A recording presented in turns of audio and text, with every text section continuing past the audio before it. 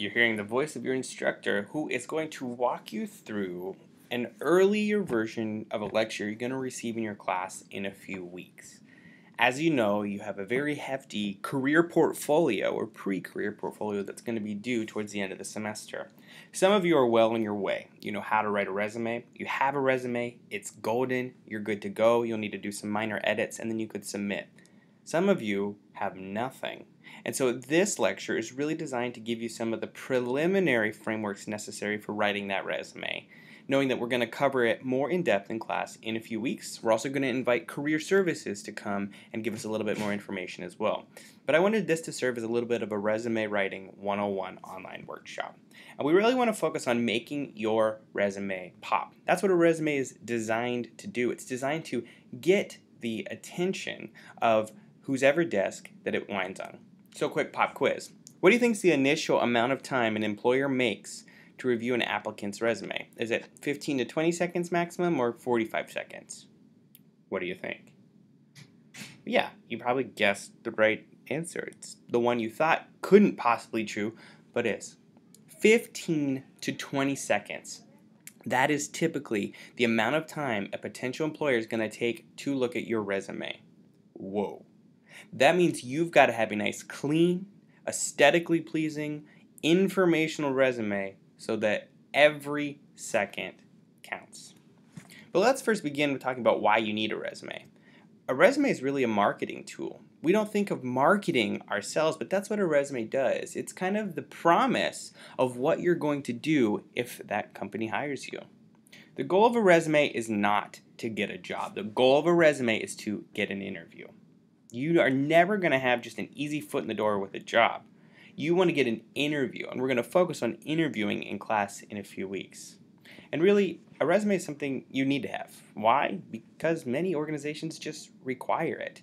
In fact, you're pretty hard-pressed to find a place of employment that even has an organizational interview process that doesn't involve submitting a resume, curriculum vitae, or something of the like. Now, there are a lot of things that a resume can do for you. If you have a resume that's neat, well organized, error-free, and professional looking, think about what all those things say about you as a potential job candidate. You're neat, you're well organized, you pay attention to detail, you're careful, you're competent, you're the right person to hire. Those hidden messages are key. And although they're hidden, they're really not, because they say various obvious things, which is why you don't want to have mistakes in spelling or grammar, smudges, incorrect information, or information that's old and outdated. Let's talk about different sections of a resume. For some of you, this might be obvious, but it's important to clarify because people who are sitting behind desks looking to hire somebody are looking for specific things on a resume. The first thing they're looking for is a header. A header is what appears at the top of a page. It looks just like this. What information should be included? First and foremost, in very big, legible, neat font, not obscenely big, should be your full name. Now, if you go by a nickname, you run the risk, really, because if you've submitted an actual application through, say, a website, you're going to be required to put your legal name. Those may not match up in the system, so I encourage you to use your legal name. Make sure you use your full name as well. Put your permanent and present address. Make sure that that's clear. Make sure that it's legible. If for some reason you're an out-of-state student, use your school address because hopefully this will be a current place and you're going to be moving into current employment. You want to include your email address and your telephone number. Now, a very important note.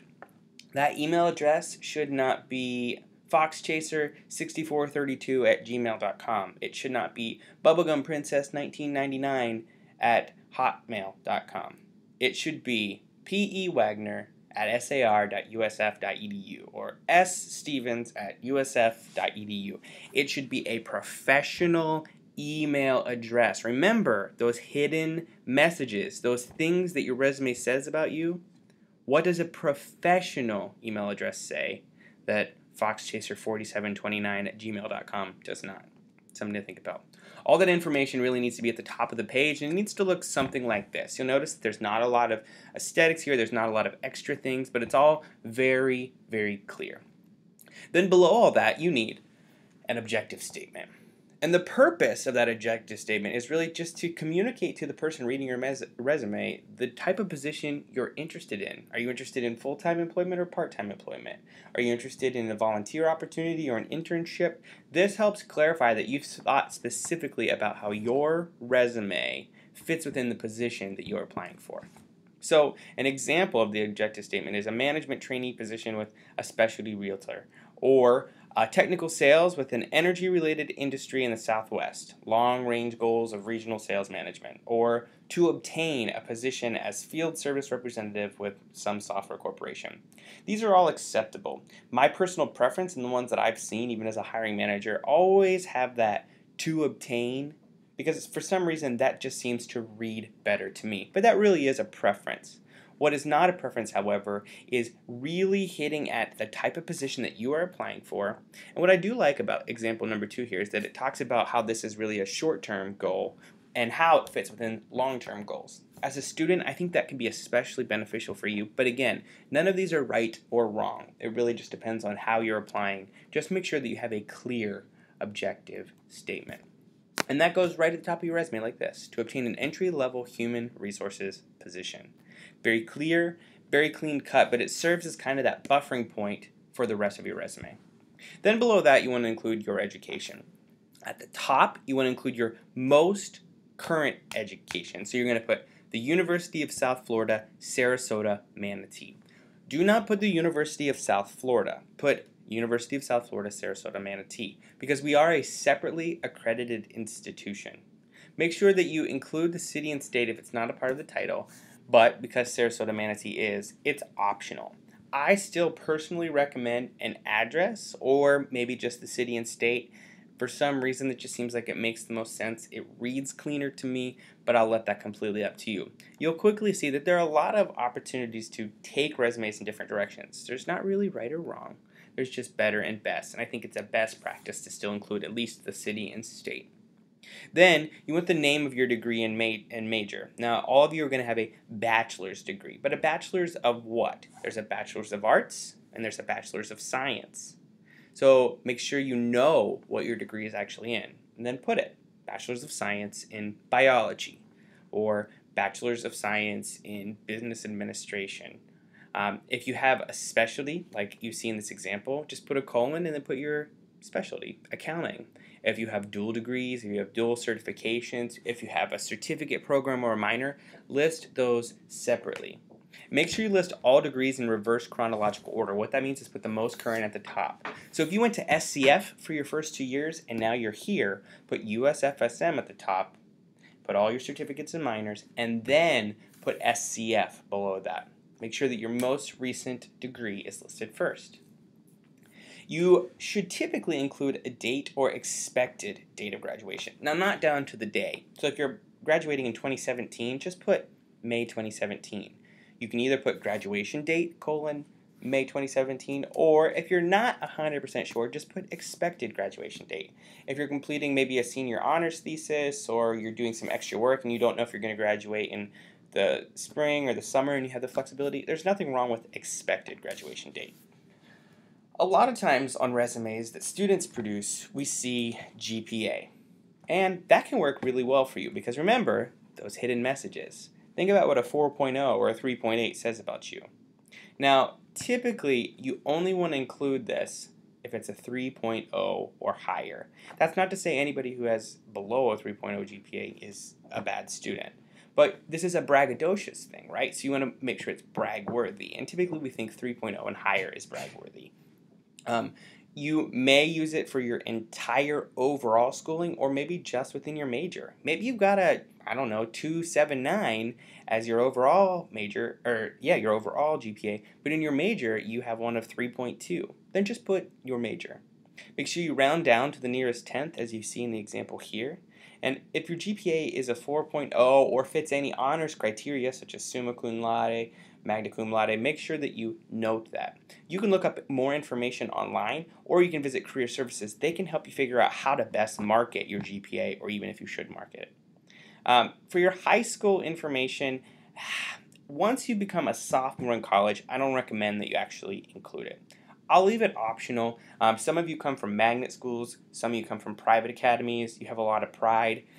I don't want to break it to you, but I'm going to. Most people don't care, right? High school doesn't really matter anymore. If it did, you wouldn't be here. You wouldn't be taking this class. You wouldn't be trying to graduate from college. Pull out everything from college. I don't mean to be rude, but nobody cares if you were prom king or queen. Nobody really cares if you were on homecoming court. We don't really care where you went to high school. So if you just absolutely must have it because you've got such tiger pride or whatever your school mascot was, fine. But know that it can be eye-rolling for some employers. They want to hire adults and professionals. And a high school listed on your resume says you are not a professional and you are not an adult.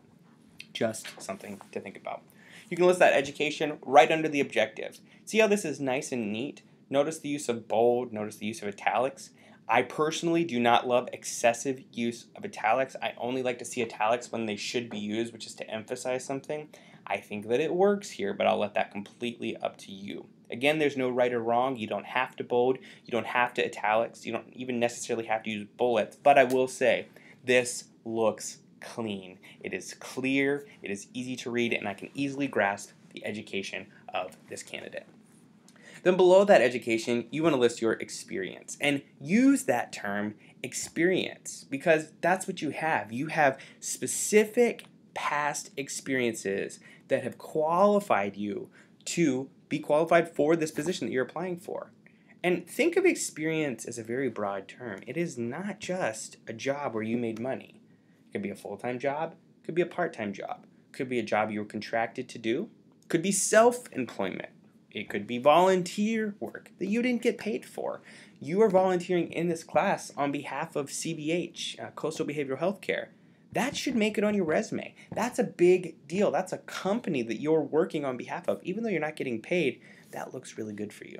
And then if you've had a practicum, if you've had a field experience, if you've done some cooperative education, if you've done service Saturdays, anything you think is relevant experience, list it. Again, being on your high school's chess club is not experience.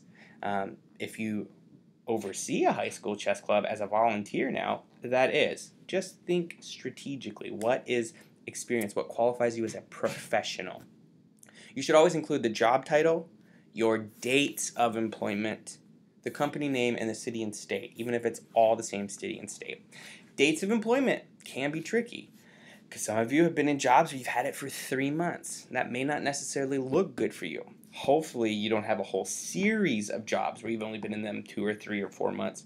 But even if you do, you want to list those dates because you know why? Employers know what's up if you don't. They know that that means you've been bouncing around jobs. So you might as well just list them.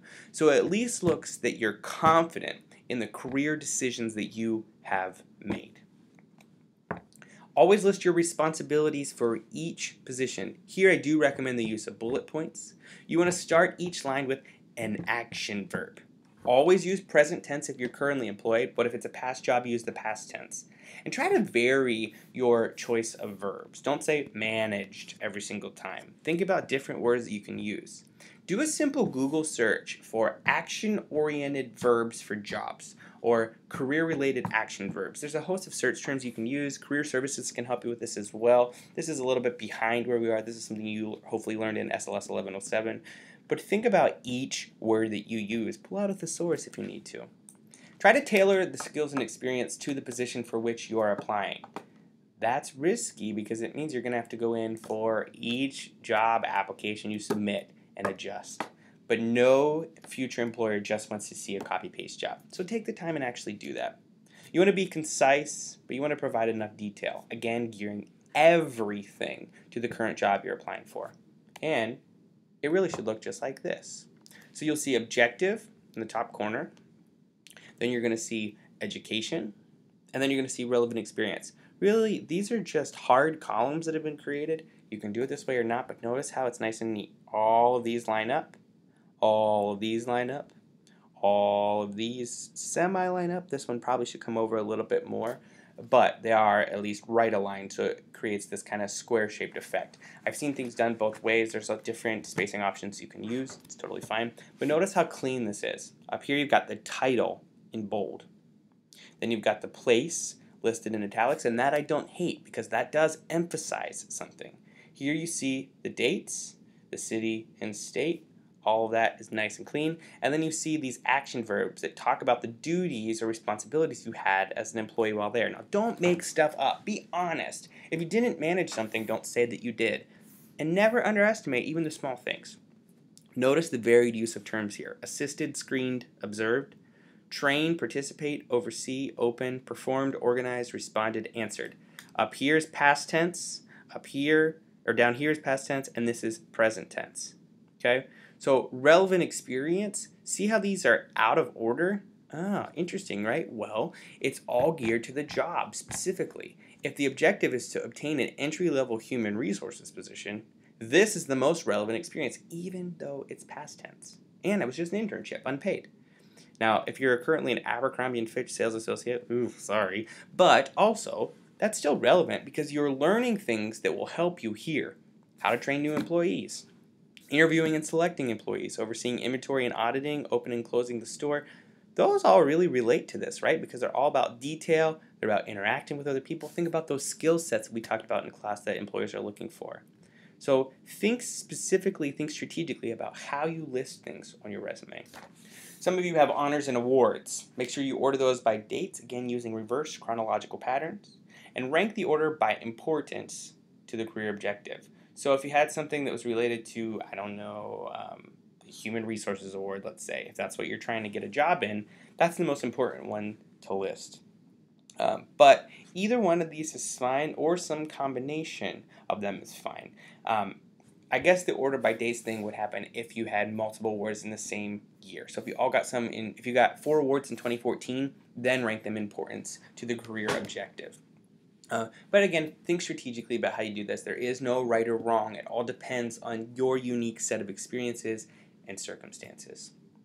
You can also list professional affiliations and activities. Order by date, again, reverse chronological order. So if you're a current member of the National Communication Association, that would go up top. If you're a past member of the International Communication Association, that would go near the bottom. But then you also, again, want to rank order from most important, to least important related to that career objective. Don't use terms like member of, just list them. Sometimes bullet points can work for this. And what you really want to do is emphasize your leadership roles. What did you do in that organization or that affiliation? Were you just a member, or did you play some integral part? Some memberships require money to be a part of. Those are ones you're going to want to list, even if you are only a member. You still want to list them. An honor society, a disciplinary society, something like that. Spell out the organization's name. Not everybody's going to know the acronyms like you do. So I'm a part of the National Communication Association. Everybody in my field calls it NCA. But if I said that to you, you'd have no idea what that meant. So I need to say National Communication Association on my resume so people know what I'm talking about. Again, don't use those abbreviations or acronyms. And so what it's going to end up looking like is a lot like this. You've got all these things that we've talked about up here. You've got some honors. So if you're part of the Honor Society ongoingly, list that at the top, and then see some past memberships here as well. Whoops, I'm so sorry. Let's go here.